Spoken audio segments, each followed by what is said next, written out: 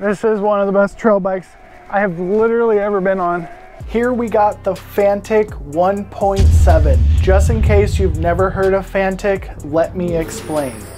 It's an Italian brand, Fantic XMF 1.7. The first thing you need to know is the suspension is very linear. My first lap on this bike was on some blue flow trails and it felt awful. So I went home, had some lunch, watched a couple YouTube videos. Normal es la E500, pesadita, pero bueno, buena.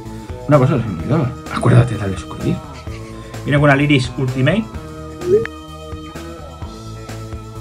And then I read the manual. The manual says to run 25% sag, front and rear.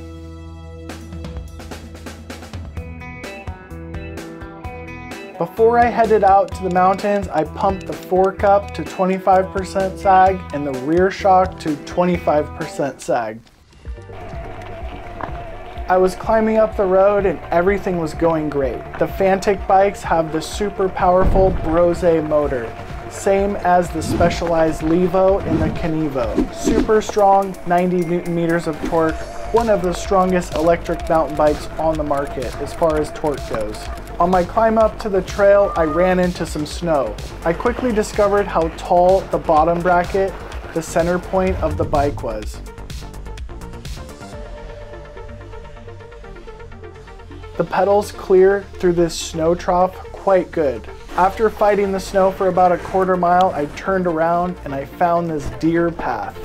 Wow, the Fantic is super nimble. The combo of high ground clearance and short wheelbase makes this bike a real billy goat.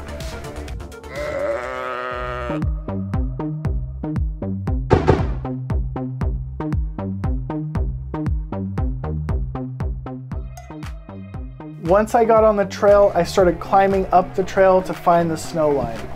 Wow, this is one of the best trail bikes I have literally ever been on. I'm coming to realize this e-bike is a unicorn. I'll dig into the geometry later to discover why.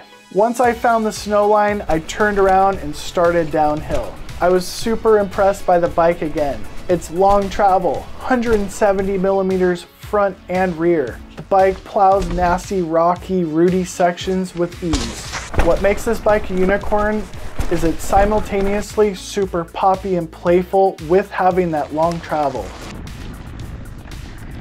On the roughest sections of trail, 25% sag, the rear suspension is pretty bottomless.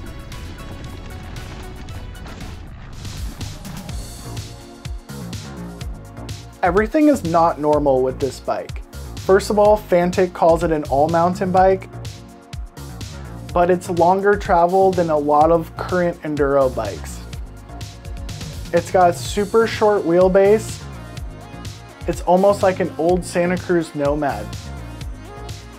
Long travel, short wheelbase. The head tube angle is 64.5, which is pretty damn slack. It's got mixed wheels. I think that's the only way they could get away with the short wheelbase and long travel. One bummer is the bike only comes in 3 sizes. Let's get back to the trail. This trail is pretty gnarly and it's known to eat wheels. And the bike is pretty capable overall. There is certain moments where that 27.5 wheel and short wheelbase gets you knocked off course. I ended up having so much fun on this bike. It's super responsive, playful, and jibby. I decided to head back to the Blue Flow Trail to get some redemption. It jumps fairly good and it's maneuverable for an e-bike. The bike felt more composed with 25% sag. The Fantic's not perfect. You're gonna have to stay tuned because I already had to take it apart.